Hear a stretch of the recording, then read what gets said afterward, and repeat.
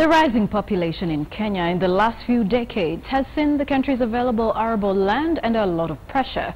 With continued land divisions, this important natural resource is quickly diminishing, threatening the country's food security. But now there seems to be hope, as one investor in Siaya County decided to reclaim land from the Yala swamp and is now able to grow rice, soybean and sugarcane, and also rear some fish on a large scale. On this week's episode of The Next Frontier, Phil Keitany takes us to Dominion Farm to showcase what it takes to reclaim land.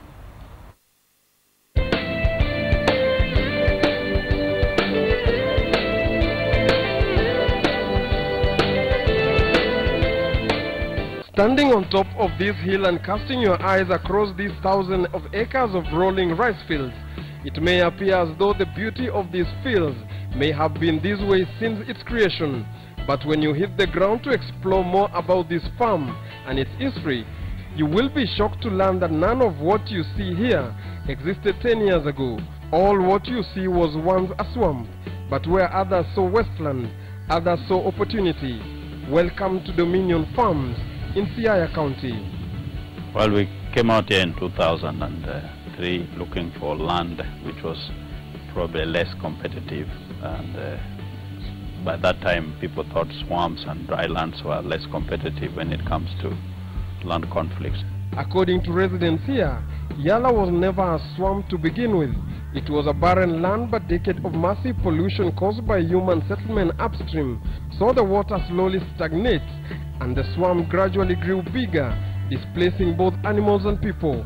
Dominion Farm started by stopping the flow of water to the swamp by building a 12-kilometer dike that ran from the dam down to Lake Namboyo, and relocating the flow of the river from the farm and splitting it into two parts.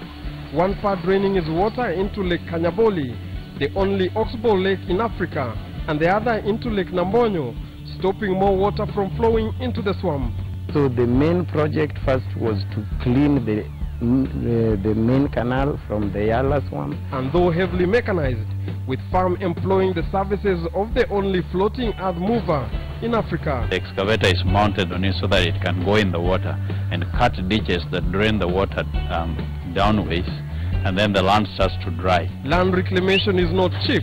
Dominion Farms have so far spent close to $50 million over the last 7 years. Probably spend 50% of that money in building up structures with the reclamation. It's the most expensive aspect because you have your excavators out there the whole time, 24 hours they are working. After several batches of crop research, Dominion Farm settled on paddy rice, which produces 2 harvests per annum.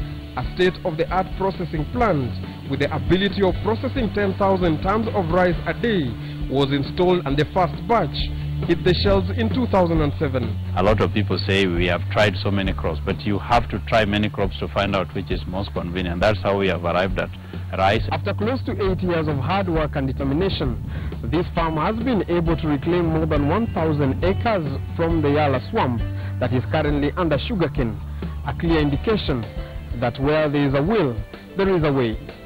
Philip Keitany for The Next Frontier.